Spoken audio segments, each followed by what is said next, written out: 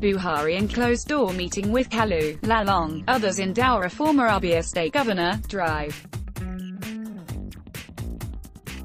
Or Kalu, on Wednesday led the Plateau Governor, Solomon Lalong, and Communication Minister, Adebayo Shitu, to a closed-door meeting with President Muhammadu Buhari at his Daura country home.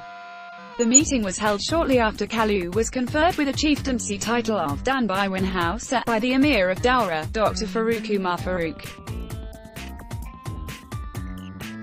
Both Plateau Governor and the Communication Minister were among the dignitaries who accompanied Kalu to the Emir's palace for the conferment of the title. The trio, shortly after the event, left for President Buhari's residence. They were ushered in at 2:40 p.m. The Plateau Governor was the first to depart the residence at 3:30 p.m. while Kalu and Shitu left 5 minutes later. Shitu, however, told journalists that they were at the president's residence to pay obeisance. The minister said, "We were here to pay obeisance. You know, the president recently returned from a medical trip abroad.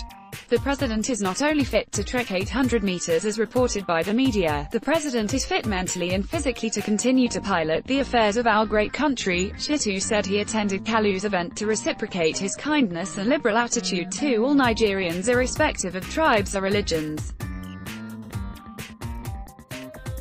The Emir had earlier said, during Kalu's conferment ceremony, that he was honored with the title because of his contribution to the unity of Nigeria and his Kalu love for President Buhari's administration and programs.